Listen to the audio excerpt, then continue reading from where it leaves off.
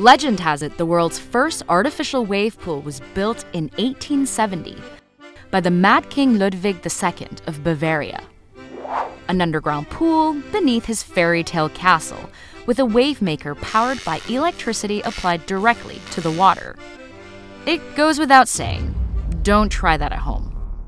Things have moved on a bit since then, and from local leisure centers to Disneyland, artificial wave pools started to rise in popularity through the 1980s and 90s to become commonplace in the 21st century. But with the addition of surfing to the Summer Olympics, focus has turned from weekend recreation to their potential for serious sport.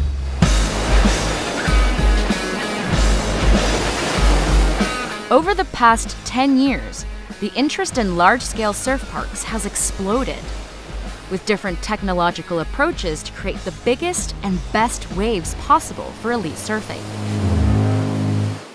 And it's here, at Wavegarden's private R&D facility in northern Spain, that Josema Odriozola is pushing the limits even further. So that by the time that you finish the session, you're going to have on your email or Instagram or whatever, all your clips. It's very dynamic and very exciting.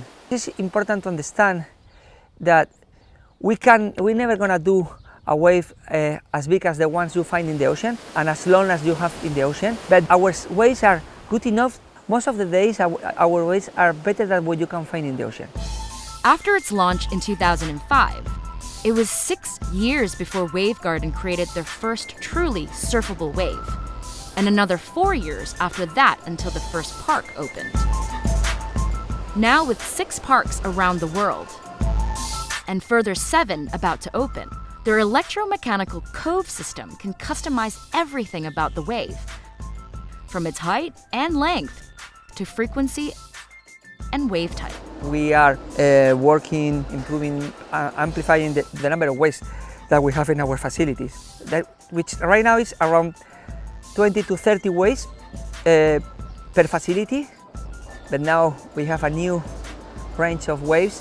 So, for example, we've been testing new waves in Brazil. There is the country where you find the best air surfers, the surfers that do tricks in the air. We've been testing with them new waves. Now we are, with the same concept that we have created this wave, we are extending this concept to other different kind of waves, not only air waves, but now we are working in barrel waves, in turn waves, and we're going to start testing all these kind of waves in the different facilities.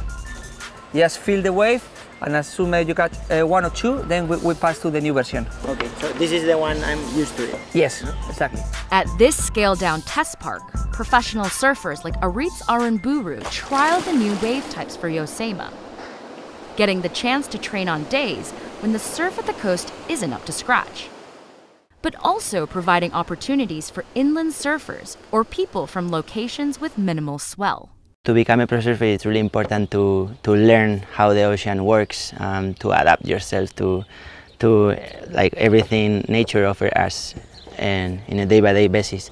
But then, a few years, all the time that I was being in like a good place to practice and improve my skills for those events. I really think that the waves are good enough to hold events. So it's going to be interesting to do events in places with no ocean, and I think it's going to be an important part for the evolution of our sport. While these parks can never replace the ocean, there's scope for a different kind of contest. And Wavegarden's facility in Switzerland has already hosted its first professional competition.